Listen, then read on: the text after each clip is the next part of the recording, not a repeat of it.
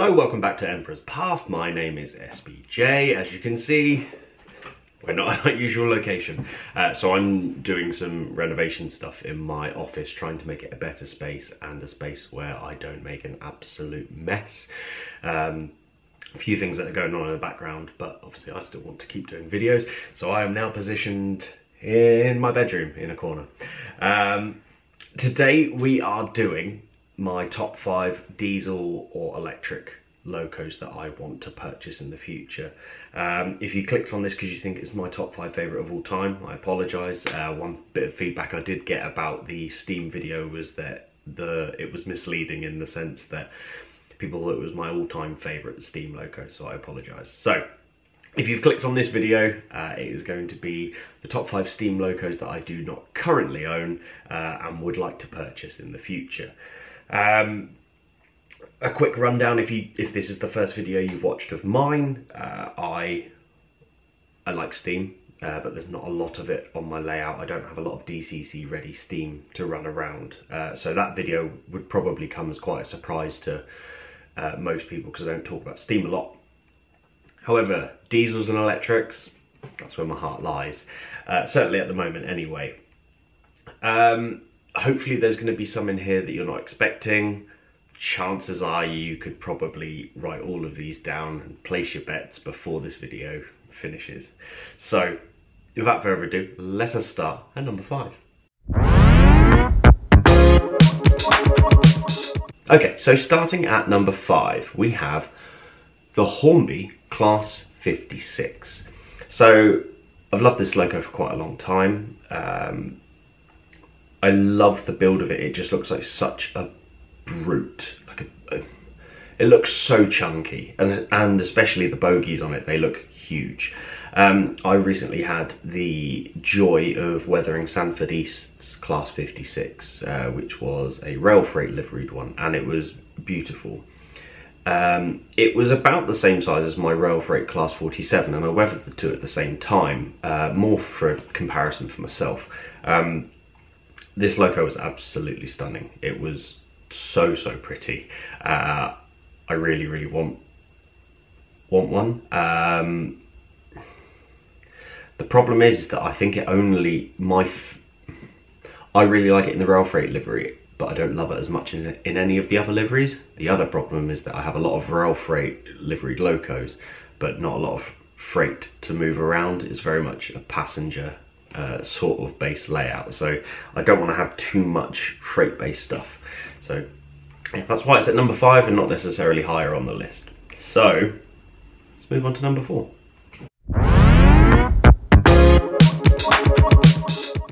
Okay, so holding up the number 4 spot is a nice little diesel, and in the previous video I said that there's certain things that until I'd seen them in person I wasn't that fussed about them. And this is the Bachmann Class 20. Now, I went to the Watercress Lines Diesel Gala back in the summer and went with my father-in-law, and they had a double-headed Class 20 setup running up and down the line, pulling the 40C, pulling passenger coaches and stuff like that. And seeing these in the flesh, I thought they looked absolutely gorgeous, and I was a little bit... I had to do that sort of, okay, I was wrong. These are actually quite cool. I now understand what the point of them is. They're so tiny. Like, I didn't think they'd be as tiny as they are, but my God, do they accelerate quickly. When we were on the coaches that were being pulled by the Class 20s, they shot off. Like, we got on the 66 and it was smooth, it gradually accelerated and sort of went up the line, but on the Class 20s it was like, whoa, and you sort of flew back. And I was very impressed with them. They sound great. Those of you who don't know, my Class 08 shunter has a Class 20 sound decoder in it, because when I was doing it, I couldn't afford a Class 8 chip, so I bought a Class 21 really cheap. And I thought they sounded similar. I now know they don't sound as similar as I thought, but similar enough that it's the only sound loco on my layout. Another reason that this one isn't as high as I would like it to be is because in my heart, now that I've seen them double-headed, I wouldn't be able to have them running single, and I know they ran single, but in my heart I'd want to have two of them to run, whether that's that there's one at the one end and one at the other end of a train, or whether they're both at the same end, but they look stunning. Once again, I really like this in the rail freight livery. It does come in other liveries, and I think that this could be a potential one. It'd be very expensive, so I don't know if I could manage this, but it could be a potential one to do Willet NSE, having a double-headed Network Southeast Class 20, running passenger services up and down the line. I think that would look really cool, but we're talking somewhere in the region of about £250, £300 for the two locos to then repaint them. So I haven't done one that pricey yet, so it's not in my wheelhouse right now. But yeah, Class 20s, love it in the rail freight livery. It does have other liveries available, but that's the one that always catches my eye whenever I'm looking at eBay and the different rail sites that you have. So, moving on to number 3.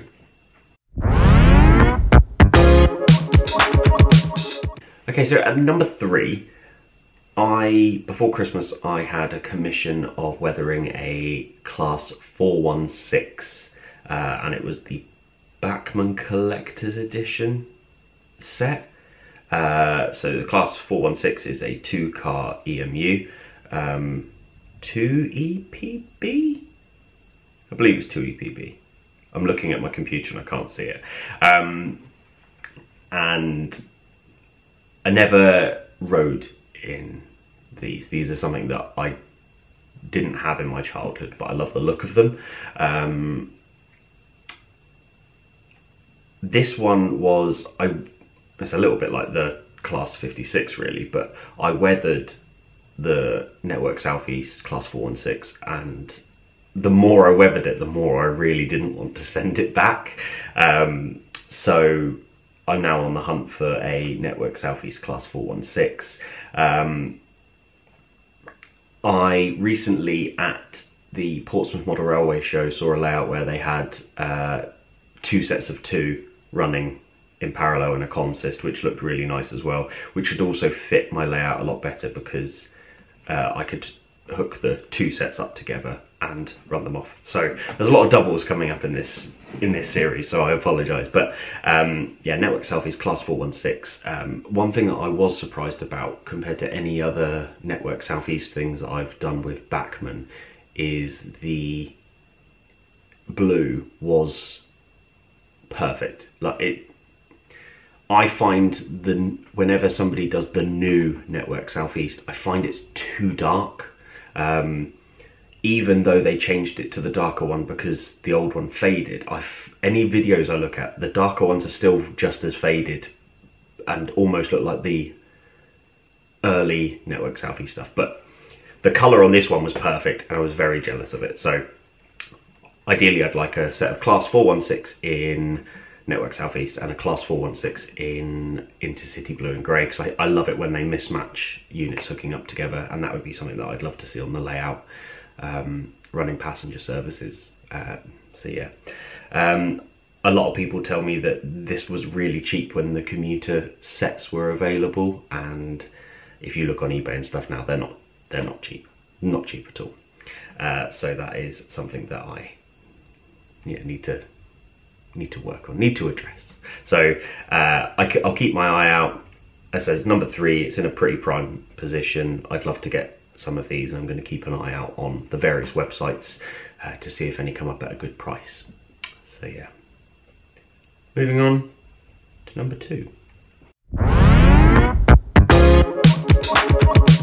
So with number 2, as with the Steam list, there's always been one thing holding me off on this particular loco.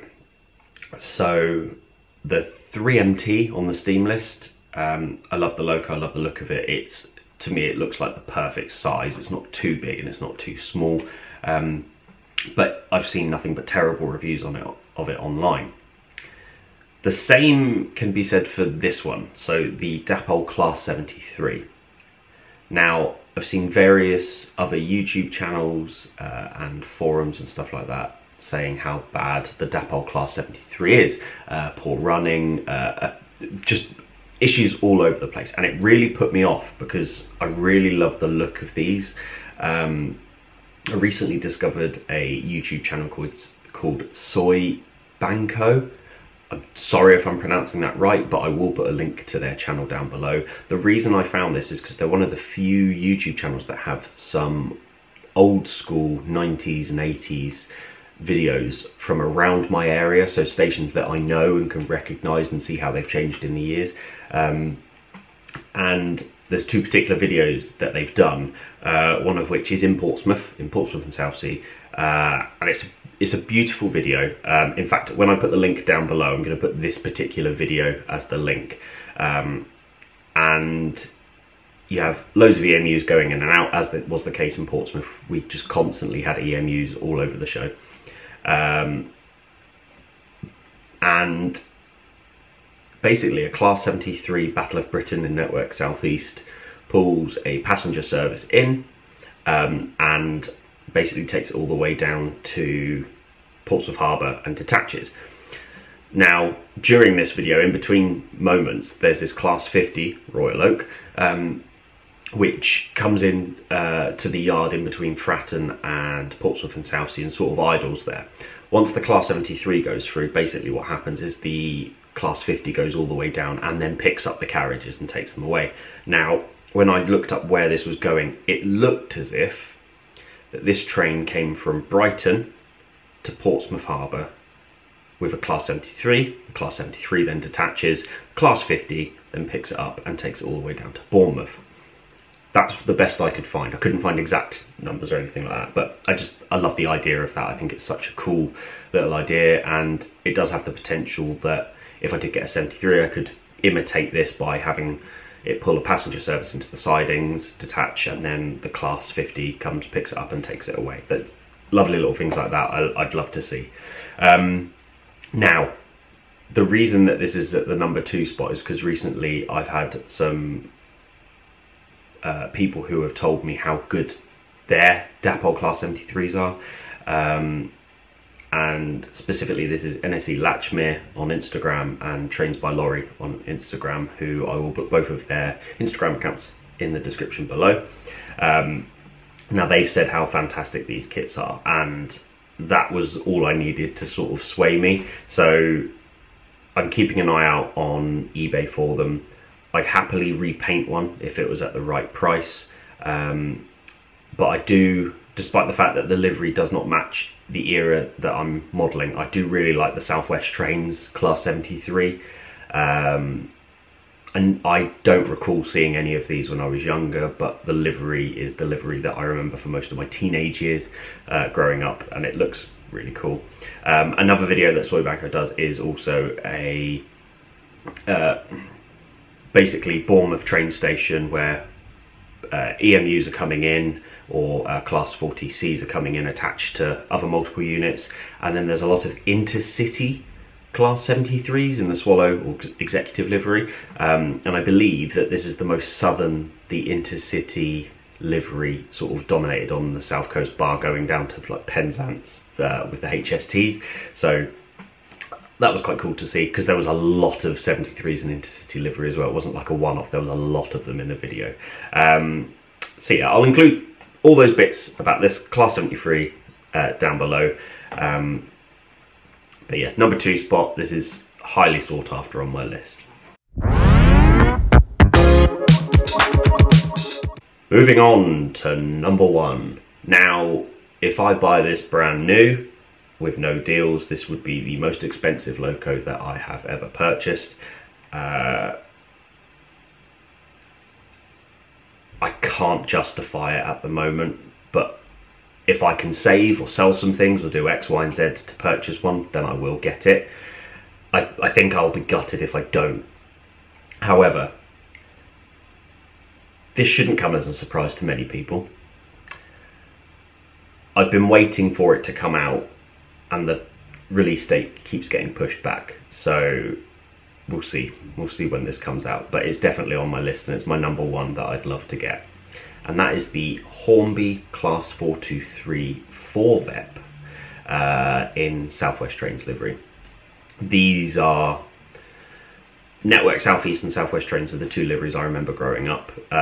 It was a very clever move by Southwest Trains, because what they did was they basically kept the majority of the colours from Network Southeast, and make sure I get this right. So they basically moved the red strip up to where the main white section was with the livery. There's a picture here, so you can see all of this anyway. But they moved the red strip to where the main white section was. They made where the red strip was orange, and they made where the grey strip was white, but they still had that feel of the Network Southeast, because they had that massive blue and they had the red and the white, just in slightly different configurations. And it was a very clever I'm going to say marketing ploy, or ease of like cost saving exercise, who knows, but they did very well doing this. And it's nice because you could have the two next to each other and it wasn't too clashing. When Hornby announced this loco, a rush of memories and bits and bobs came back to me, because this is what I remember most from my childhood.